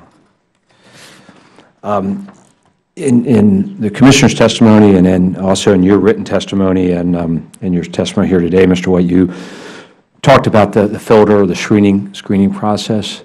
And I'm not sure what, if any detail, GAOs reviewed that as far as how that filter process works and whether you're able to make any assessment of, it kind of relates to my questions earlier, is where we have these 3 witnesses or others where it would seem that while it's worked certainly in the 140,000 or so, clearly it's let others slip through that seem to have a fair number of red flags that didn't get caught up. I'm not sure if you can give an opinion on how to assess that process. We haven't assessed it ourselves. I can say several things, though. One, the filter process does not work perfectly, as we've heard, and it does stop some fraudulent returns and some fraudulent refunds from going out the door at IRS. However, they're both false positives and false negatives. So this past year, so far in 2011, there's been about 50,000 false positive. Those are returns of honest taxpayers that got stopped by the filters by mistake. So that creates a burden on those taxpayers. And then on the other side, you have false negatives where fraudulent returns slipped through the filters, perhaps because the ID theft stole so much of the honest taxpayers' identity that they could get through the filters. They had enough information to get through. So you've got both kinds of problems there. The filters don't work perfectly. We've recommended that what IRS needs to be doing, and they've agreed with our recommendation and have started doing this, they need to be assessing every year the effectiveness of the actions they're taking. They've taken a number of steps. They're taking a number of new steps this year. Each year they need to be assessing those steps and then feeding back. There needs to be a feedback loop where they learn from what they've done and then correct and adjust appropriately. Part of the problem here is that thieves are adjusting as well, and so it needs to be a continuous process by IRS. They have started that. In essence, what I would call annually auditing their internal control system to prevent this type of fraud from occurring. Yes, to learn what's working, what's not working, do more of what is working. If the PIN numbers, for example, turn out to work well in their experiment, then that would be something to think about expanding, obviously. And on that specific, I know they're looking at the results of that pilot. Is that anything that GAO, that you're engaged with IRS in assessing that pilot program? No, we're not. Our sense, though, based on the work we did in 2009, is that the PIN seems to be a promising approach. Now, it depends on taxpayers using it for it to work, but it ought to be an addition, or it seems like it has the potential to be an addition to the filter system that would make that system work more effectively than it does right now. Okay. The problem is if an ID theft has stolen a lot of a taxpayer's identity, more than just a name and Social Security number, they can make up a return that will look realistic. They may have a copy of last year's tax return.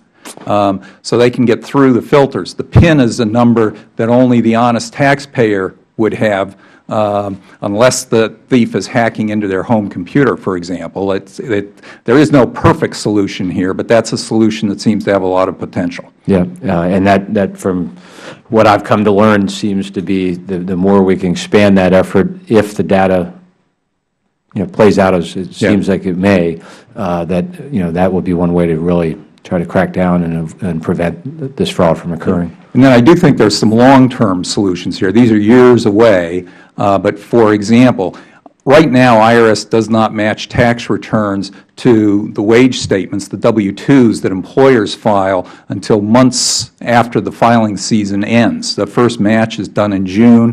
Part of the reason for that is employers don't have to send those information returns to IRS until either the end of February or the end of March.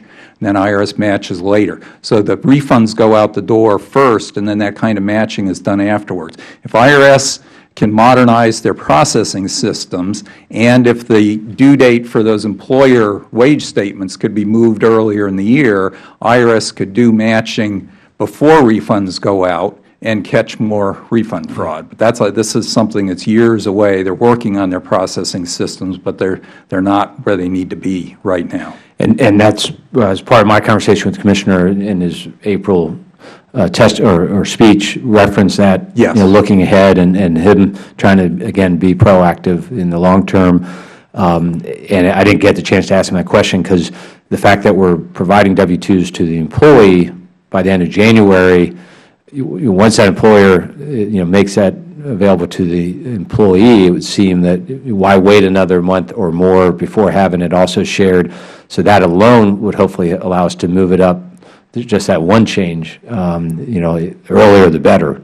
So yes, we've got some work ongoing for the Ways and Means Committee where we're looking at this, trying to see if there are some options to move that up. Great.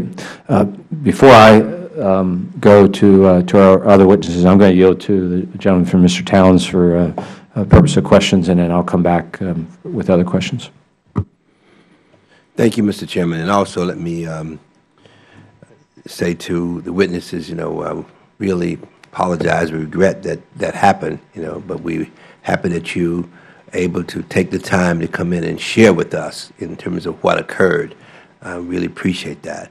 Mrs. Petraco, as I understand it, you discovered that your identity was compromised after receiving an address change request?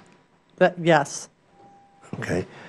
Was the identity thief attempting to change your York, Pennsylvania address to a Yonkers, New York address?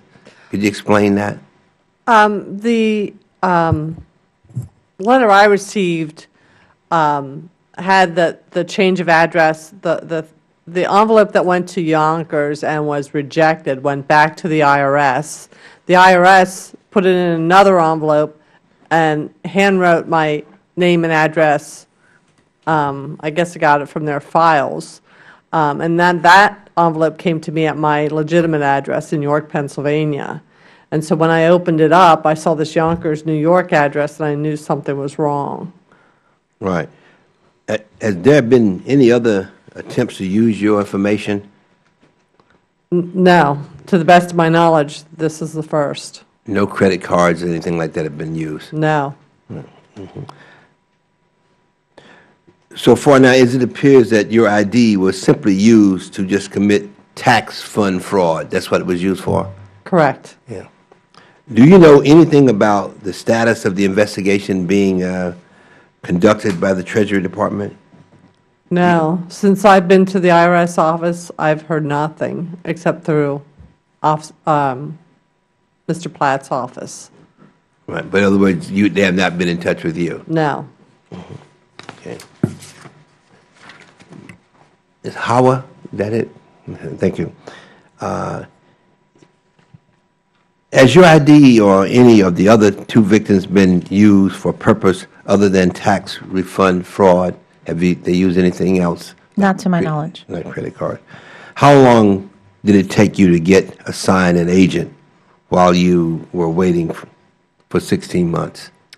The first year, I was dealing with various agents within the IRS for about 12 months. And then after 12 months, they assigned me to a national, a taxpayer advocate service agent, who continued the quest to get my refund. Right. Have you received your refund? From 2008, it took 14 months, but this year, no, but I was just contacted saying that I was going to get it within 10 days. Okay. Yeah. And this year, I did not get assigned an agent at all. Good. Do you have any indication that action is being taken by the IRS to find and prosecute the person that used your identity? It's very difficult to get information about the fraudulent claim. Just getting information about how much the refund was for, when it was issued, is not something that they freely share.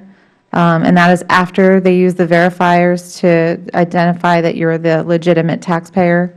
So no, aside from just the basic information which I had to plead for, I have no idea where the status is on the criminal investigation. Right. Let me ask you also, do you have any idea as to where your identity was stolen? I mean, in terms of what happened, as to how they were able to ascertain it? And I'll ask all three of you that. For me, in 2009, it started when I went to a local tax preparation office in my neighborhood. I'd been going to this tax preparation office for five years, and I realized that it was a tax preparation office when 20 additional customers of this office came forward and said the same thing happened to them. Wow. Mm-hmm. Ms. I have no idea. To the best of my knowledge, I thought everything was secure. Ms. Thompson? Nope, I have no idea. Right. Let me just go over you two, Mr. White. You talked about the appropriate procedures should be put in place, and you also talked about modernizing the system. That costs money, doesn't it? To modernize the system. IRS has spent a lot of money modernizing their systems to date. They've made progress. We've been reporting on this at GAO for a long time now. And after Congress passed the IRS Restructuring Act in 1998, IRS got much better at managing systems modernization. It's still not where it needs to be to do the sort of pre-refund matching we're talking about. They're probably several years away from that right now. Right. I'm concerned about this money. That's, everybody's concerned about, and I'm just thinking that sometimes, we sort of react to things, and when we should spend and we would save, we ended up not spending and ended up costing us more. It happens. I think that we do that a lot, especially in government. So I'm just concerned about that. I think we have to sort of make the point, because I really view that this is very, very serious. If a person is waiting for his or her money and it's stolen and they're sitting waiting, I mean, that's very, very frustrating.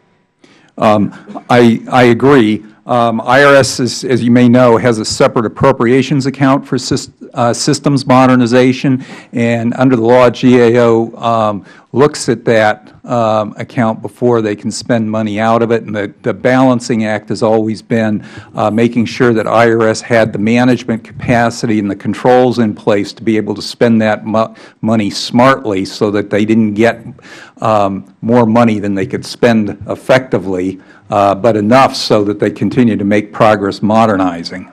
Yeah. Let me just say what my real concern here is, and aside from the fact that a person has lost, but I'm thinking in reference to credit scores and employment or other things. All the negative things can happen. You could be impacted by this. I mean, and how about, may I ask you, how about your credit score, and have you dealt with this? Oh, yeah, I'm going to go right down the line, Ms. Okay. Hawa. Well, I'm cautious to begin with, so even prior to this incident happening the first year, I always kept up on my credit reporting agencies, and I always had freezes on my accounts. So this just exacerbated my need to continue the freezes and always be on top of my accounts. I mean, this is going to be a lifelong issue to deal with. It's not, even if my taxes aren't stolen next year, I'm still going to be concerned that my identity is, compromised, and I'll have to worry about accounts being open in my name and whatnot. So this is not just a one-time thing that we have to deal with. This is a lifetime issue. Ms. Petraco? I agree. I don't see this ending for me anytime soon. Currently, it's just the IRS, but I will be vigilant about the credit scores, because, I work in law enforcement, so the bigger impact for me is just, the fact that I am the law-abiding citizen. I'm supposed to be protecting others in my role. So it does have an impact, because I don't know what way this person is going to use my identity, and my name is unique. So, that limits the amount of people that have that name out there. So, it's me. Yeah. Ms. Thompson, it's been approximately, I think, 3 months since you discovered that your identity was used to commit tax fraud. You also reported the problem to the IRS and the FTC. Is that correct? Yes. Right. Have you received any written communications from either of those agencies? Federal Trade Commission wrote me a letter, had my confirmation number on it. IRS, I never got anything from except the letter that I just got the other day. What did that basically say? I mean, That an individual used my Social Security number to file a return, but that was 3 months ago, and it's telling me what to do as far as the affidavit and contacting the Federal Trade Commission, but I already did all that, so it's 3 months late. Right. Did you contact the York PD? Yes. Yeah. What was their response? They have a police report, and so does the district attorney's office. Right. Would they appear to be investigating? Would you know? The York City Police Department found an address and a name in New Jersey, but the IRS, when they came to talk to us the other month, said that he can't arrest her. They're going to arrest her. Said he can't touch her. You mean, when you say they are going to arrest her, you mean the IRS. IRS. Mm-hmm. Have you received either written or verbal communication from the IRS which gives up give you an update on the progress of tax fraud. Have you? No. No progress report, just the No, one nothing. letter, and that's it, huh? You know, Mr. Chairman, I think that's a real issue in terms of the amount that is involved. Because if a person discovers that if it's $3,000 or $5,000 and nothing is going to happen, the IRS is not going to pursue it, and nobody, you know, why not do it again next year? You know, that might be the way you make your living from this point on until something is done about it. So I think that we need to look at the possible legislation that would encourage local law enforcement to also get involved in terms of even if it's $1,000, $500, it doesn't matter. It's not theirs. And I think that until we come up with something of that nature, I think that this is going to continue. And I must say that we need to do everything we can to make certain that it does not continue. And I think that we might need to look at some legislation here. And I yield back. I thank the gentleman and share the gentleman from New York's interest in pursuing this further, specifically on the prosecution standpoint, as with our conversation with the Commissioner and with GAO of what, if any, current statutes prohibit the sharing of information from the IRS with local law enforcement. They partner with justice, but as I kind of referenced earlier, when we're talking about a $3,000 case here or $4,000, justice, is got limited resources as well.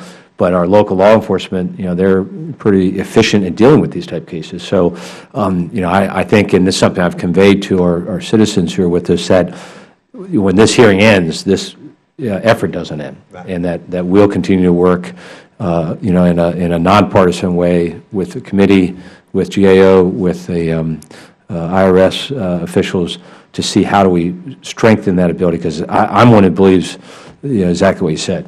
If we don't start sending a message that whether it's $1,000 or $100,000, we're coming after you. If you steal money from the American taxpayers and you victimize law-abiding citizens, we're not going to just ignore that. We're going to go after it and try to, hold you accountable. So look forward to doing that.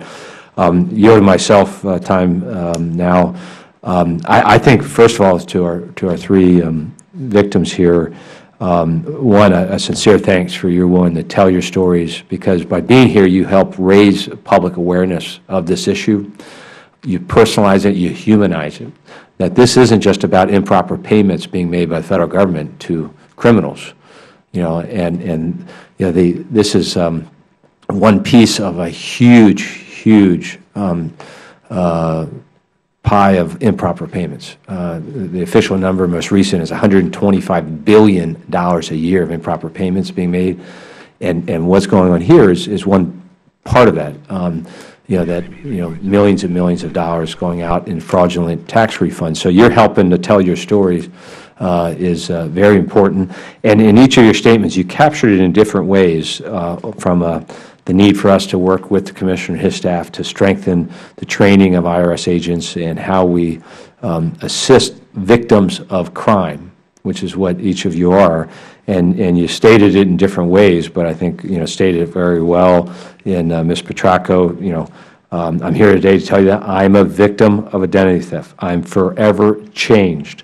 Ms. Thompson, quote, the way I feel I've been treated by the IRS system has made me a victim a second time. Ms. Hawa, your statement, they continue to treat me as if I am the one to blame, adding even more stress to the situation. That's not acceptable, and the Commissioner acknowledged that, and I appreciate the Commissioner's colleagues staying to hear your stories. If you haven't had the chance, Deputy Commissioner Beth Tucker, who's here with us, she was part of my meeting with Commissioner Shulman yesterday, understands the importance of us doing right by you and all victims of this type of criminal conduct, and I think captures earlier when I referenced that each of you unfortunately dealt with IRS agents who were not living up to the standard of assistance, as you well reflected in your statements and your testimony. Deputy Commissioner Tucker is a 27-year employee of the IRS dedicated to doing right by you, and her presence here today reflects that along with her colleagues. I guess a couple of specific questions, and Mr. Towns touched on a number of them from the prosecution standpoint of what you've been told or what action you're aware of. On how the interactions with IRS went, a couple additional questions. Ms. Hawa, I want to make sure I understand one part of your written testimony and what you shared here today. When you were, find my spot again. You were contacted in October of 2009, and I believe by in writing, that you owed a amount of $1,895 back to the IRS. Correct. And that amount was the difference between what you were lawfully supposed to get and the amount that the criminal had gotten fraudulently, correct? That's correct. By this time, though, you were already dealing with representatives of the IRS, employees' right to kind of go after this, the identity theft that occurred, correct? Yes, but I didn't have one person I was dealing with. I would just talk to the Identity Protection Specialized Unit. Every time I called, it was a different agent. So I didn't know how consistent my profile showed that I was a victim. That kind of captures what the Commissioner and I, and when we talked about the training aspect of, that there's a breakdown in the training system that, not just in the training, but in the internal tracking system, I guess is how I describe it, that you're already in the system working on identity theft, and I assume probably maybe 7 or 8 months into doing that, because this is the fall, yet the system kicked out a, hey, we overpaid you. Well, they did overpay, but not you. Right. And they overpaid the other person the full amount. And also, when you were dealing with not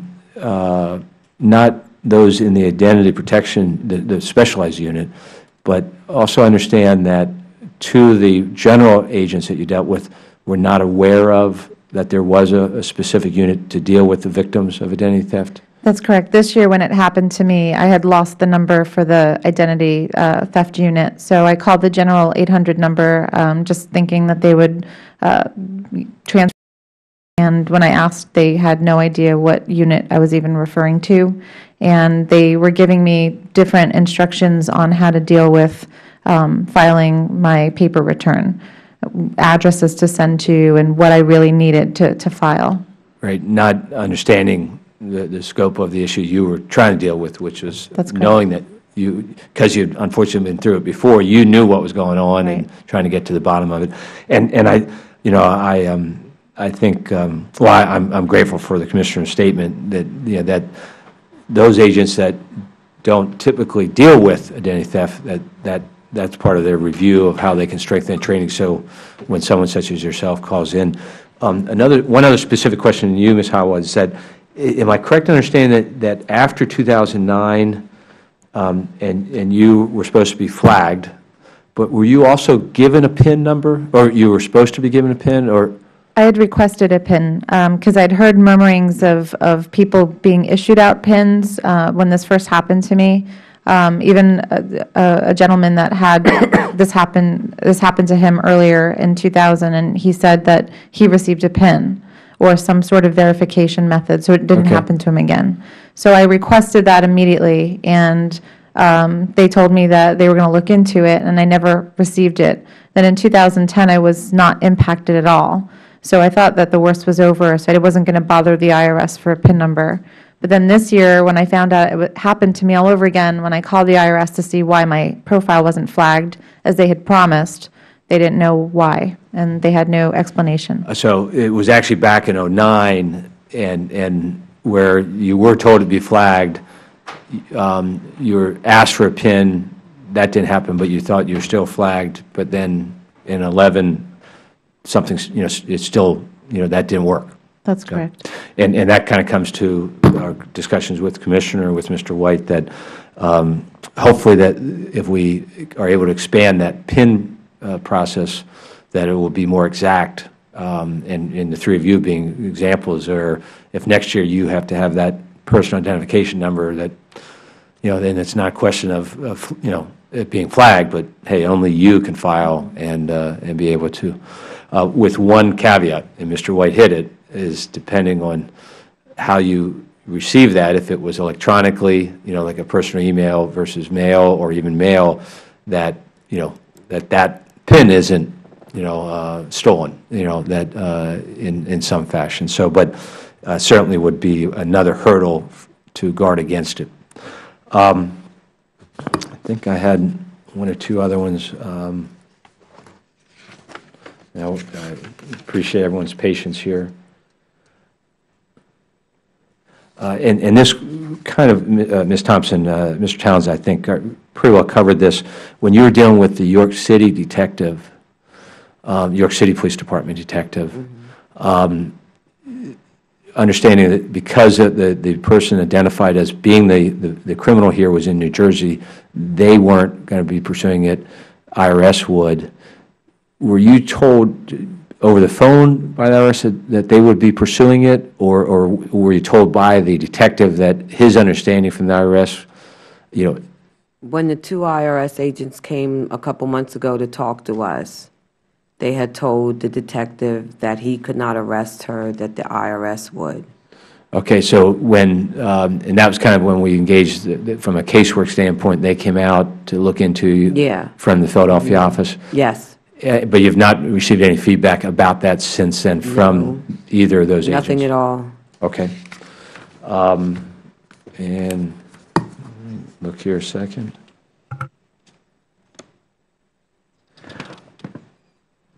A final question, Ms. Petraco. When you were in the York office and understandably rattled, one, because you're just trying to figure out what's going on here, and then already being a little concerned, and then being told that you're a victim of identity theft, and then the engagement that happened in the public setting, just, I guess, in general, did the agent that you're dealing with understand, get it when you didn't want to say the information publicly with the other people sitting there listening?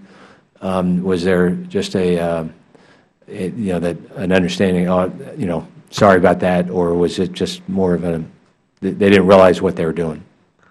I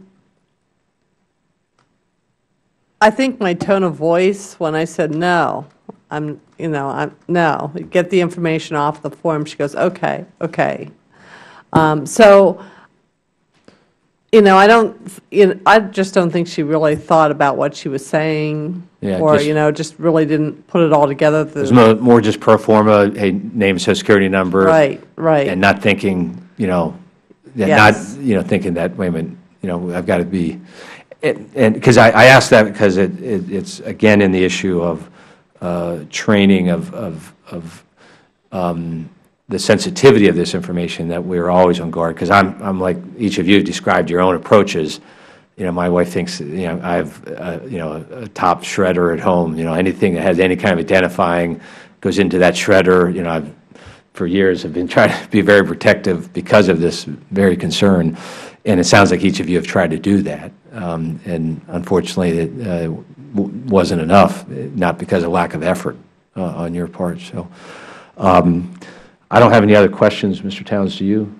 No, I don't. I really don't. But as I indicated, though, I just think that a lot of things could sort of fall through the crack and not be dealt with.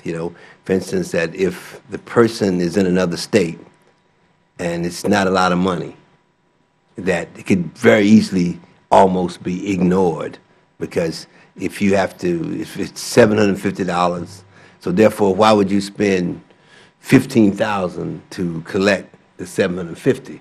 So you just sort of pass it along, and that's my concern. So I'm not sure that we need to look at that, because if they're saying that the person in York cannot make the arrest, and I'm not sure that the arrest is going to be made, and I think the fact that there's no communication to me, is very troubling, because the person that's the victim should be informed as to what's really going on. And I think that's something that really needs to look at, because I also understand in terms of the IRS, I mean, how much do you want to spend to collect $500,000? I mean, $500.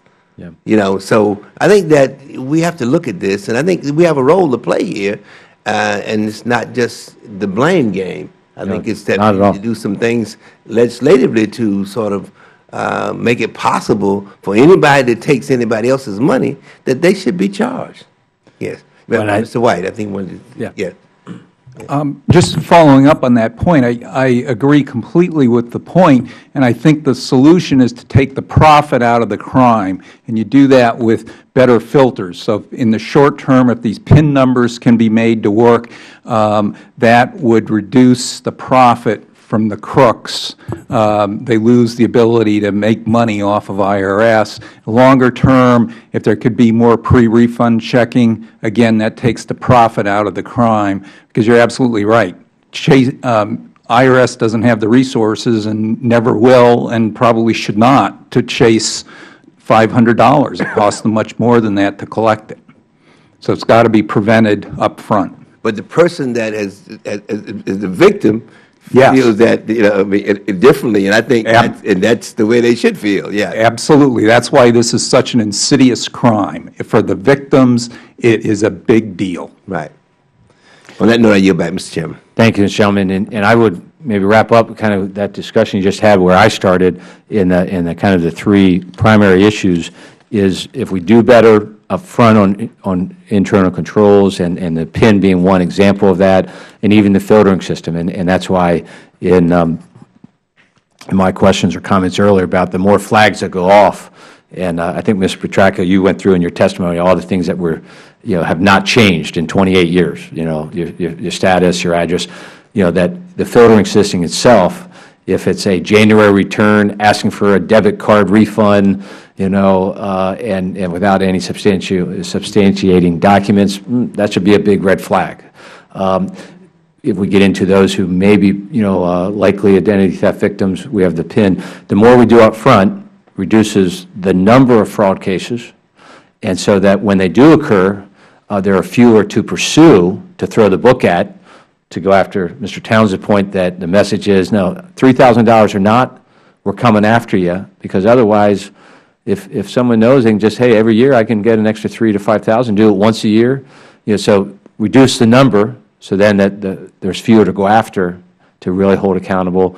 And then third is, in doing that, we do better with victims' assistance, because I'm not a law enforcement professional, but my understanding is where there is criminal conduct and victims of crime, an important part of the healing process is the victim being kept fully informed all the way through that process of pursuing the criminal, the wrongdoing, to know that ultimately it's not just that they were made whole, as you're going to be made whole, you're going to get your refunds, but that justice was served.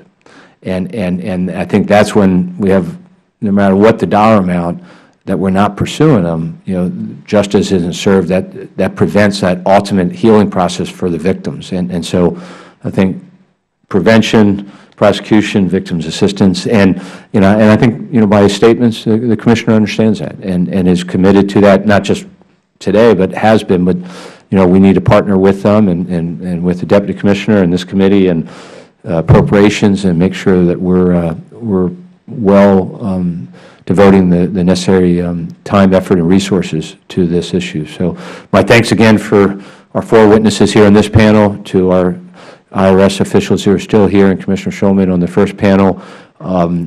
Certainly have helped raise great awareness of this issue and allow us as a committee to be more effective going forward, to try to make sure that you three certainly are never again victimized in this way, as well as other Americans are not victimized as you have been.